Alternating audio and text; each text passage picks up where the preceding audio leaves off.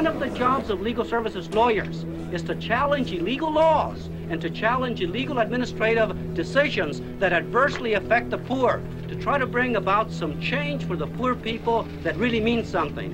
The year is 1969. Cruz Reynoso heads one of the nation's best anti-poverty programs.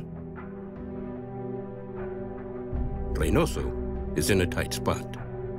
On one side, his old friend, Cesar Chavez, demands that he support the movement to unionize farm workers.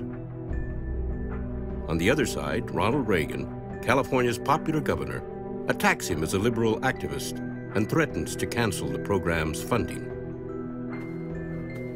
The legal services of over 1 million of our nation's poorest citizens and their right to decent housing, health care, and education hang in the balance.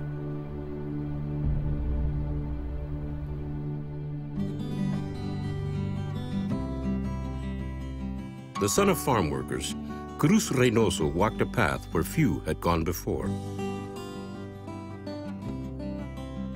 He was a champion of the rural poor, helping them better their lives. He was a trailblazer in his profession, helping many of humble origins attain positions of respect and power.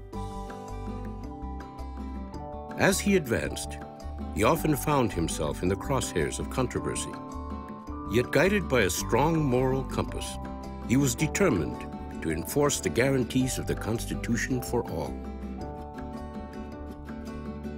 Throughout his career as a lawyer, California Supreme Court Justice and counselor on the national stage, Cruz Reynoso never forgot where he came from or on whose behalf he was fighting.